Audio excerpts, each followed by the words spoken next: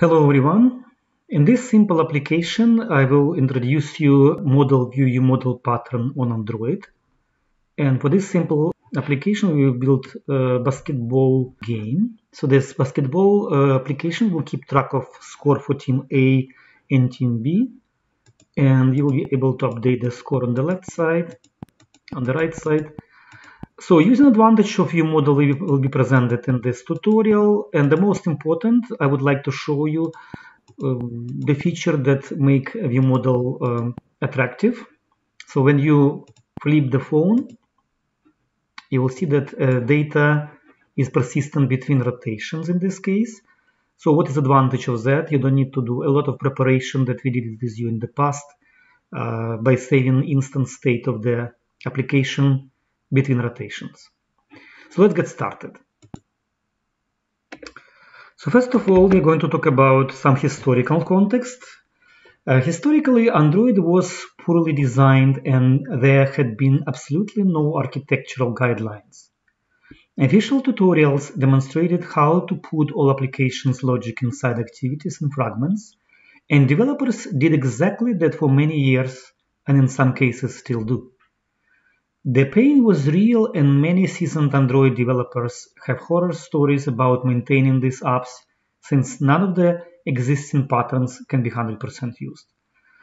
So some available patterns adopted for Android today: MVC, Model View Controller, MVP, Model View Presentation or Presenter, and Model View ViewModel, MVVM, the latest one. So let's start with MVC and MVP. So idea was to having clean modular independent code, and MVC design pattern split the application into three main aspects: model, view, and controller. It forces a separation of concerns. It means the main model and controller logic are decoupled from user interface view. As a result, maintenance and testing of the application became simpler and easier. So this is a diagram for MVC. You probably remember this from the previous courses and from the introduction to Android development.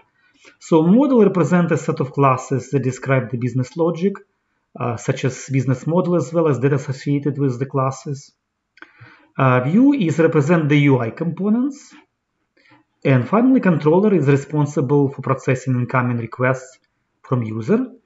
And typically, controller acts as coordinator between view and model. The MVP is very similar to MVC. A little difference between MVC and MVP, that controller now named as presenter. And you see here there is no link between a model and view.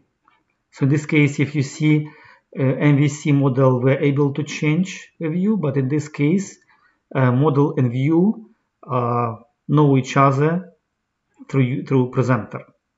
That's restrictions. So this difference display in the slides. So in MVC, the view gets notified of any changes in model state by model itself. In MVP, the view knows nothing about the model. It becomes presenter's job to fetch up to date data from the model, understand whether the view should be updated, and bind a new data to the view. Second, the views in MVC tend to have more logic in them because they are responsible for handling notifications from the model. In MVP, the same logic is located in presenter, which makes the view very dumb. Their sole purpose becomes rendering of the data that would bound to them by presenter and capturing the user input. And finally, in MVC, the view is aware of model existence, whereas the MVP, both the view and the model know nothing. So, as practice showed, none of these approaches does work for the big project. So there was the idea to consider something different, and it was come up with MVVM on Android, model, view, ViewModel on Android. So pattern MVVM is similar to MVC in that two components, the model and view. So in this case, model still contains all data classes data classes, database, API, and repository. So data and logic. The view is still the UI part that represents the current state of information that is visible to the user view. And view model something is between. So this contains the required data in the view and translates the data which is stored in the model, which can be presented inside view. So in this case, view model and view are connected through the data binding and observable live data. So we'll talk about this next lecture. And view model connected with model using some kind of repositories. So this is more introduction to the philosophy to the MVVM pattern. So the view binds to observable variables and actions exposed to view model. It is possible for multiple views to bind to a single view model. The view model is responsible for wrapping the model and preparation observable data needed for the view. It also provides hooks for the view and pass data events to the model.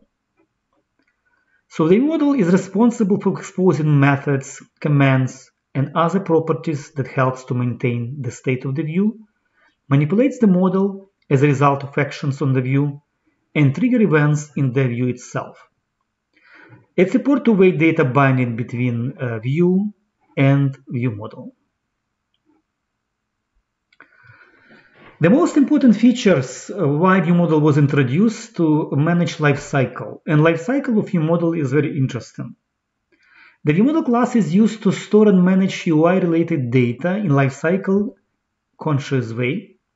It lets data to survive configuration changes such as screen rotation. So you see here the view model is the first time active when the onCreate is called. And the system may call onCreate several times through the life of the activity, such as when a device screen rotated. But the view model exists from you first requested until the application is or activity is finished and destroyed. So this is important to understand that onCleared method is called only when application is destroyed and activity is no longer visible and active in the stack. So this advantage makes view model scope is very useful to keep and manage all data that is stored in the activity or fragment. So we'll see this in our tutorial today. So what is the MVVM advantage? The advantage of VM will be probably more clear when we start a bigger project with the different multi-layer architecture, like activity fragment on the top, view model of the live data the second, and repository on the third level that divided by model, for example, with database, room and SQLite. On the right side, it's a remote data source using retrofit and web service. So what is the advantage of this multi-tier architecture using MVVM?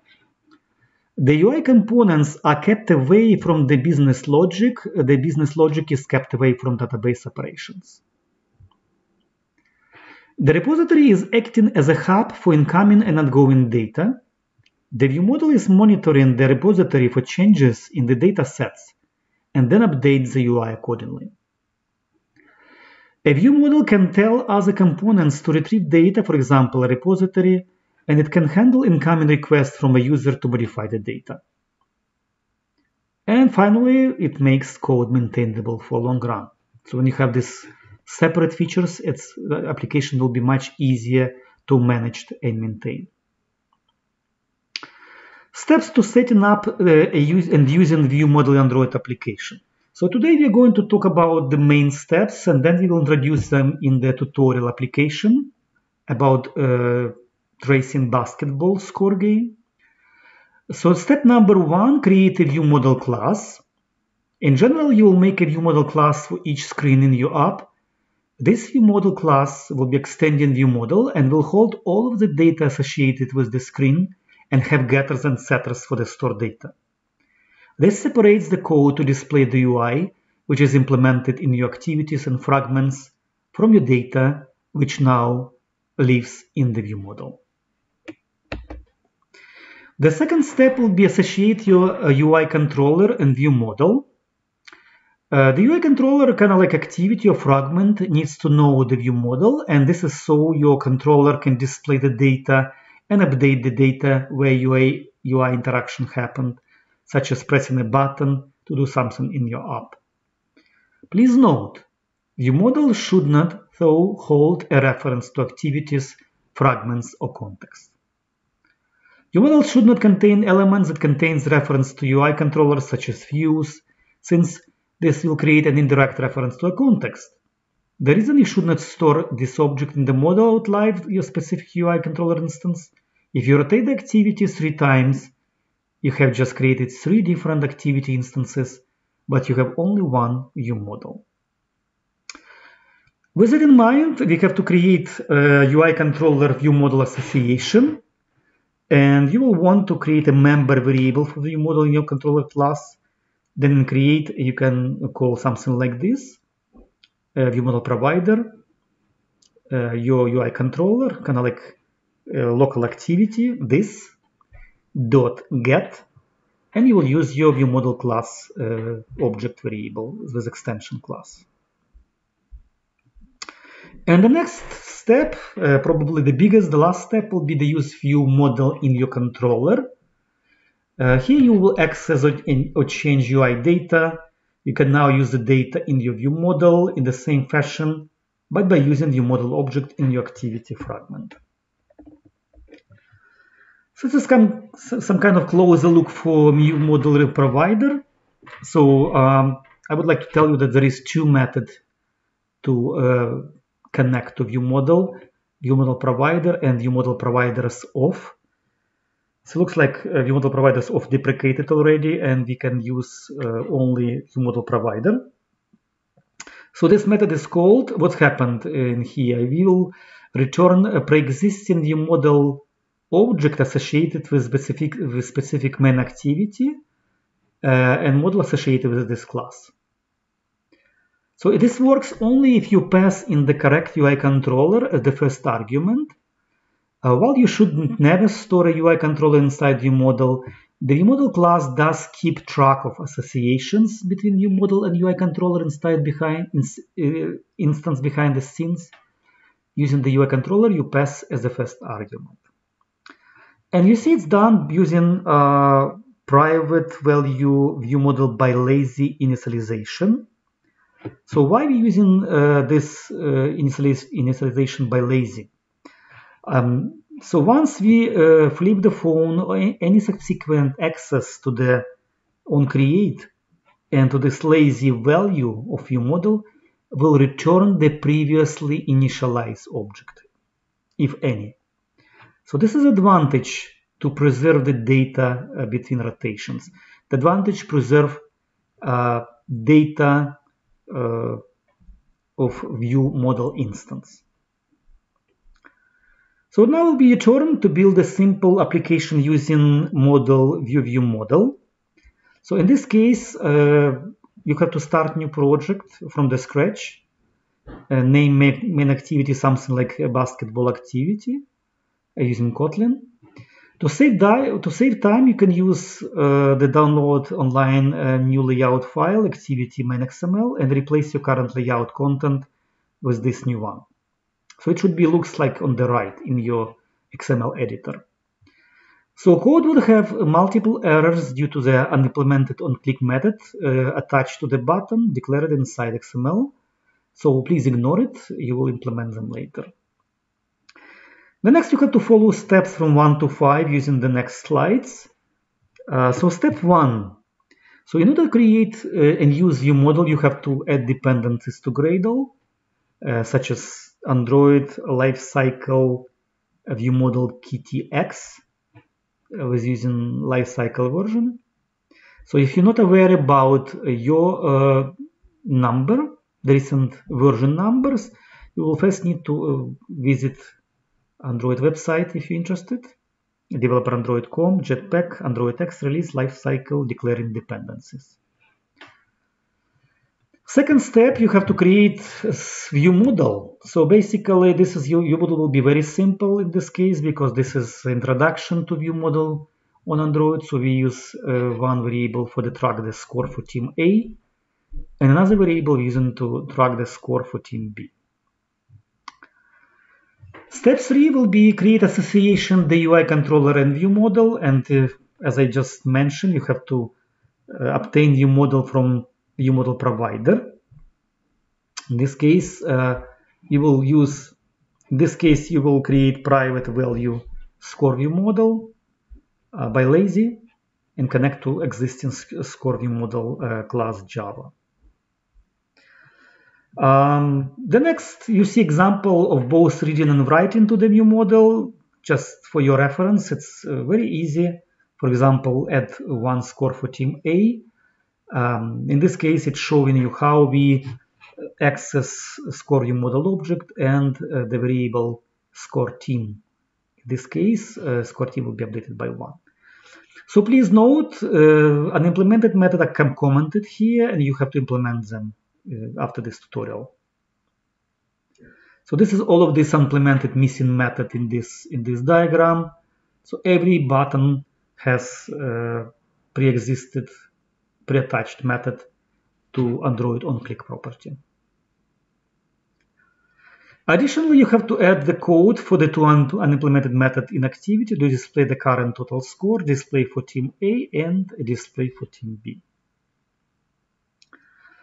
And finally, when you complete application, don't forget to run this application and check how it works. So because of the view model use, your application should 100% persistent upon device rotation. So when you're done, submit as a project in a temp folder online with your personal reflections. So please note, we will be using this application later to study the next topic based on model view model regarding live data. So if you have any question about MVVM, please let me know. Thanks a lot.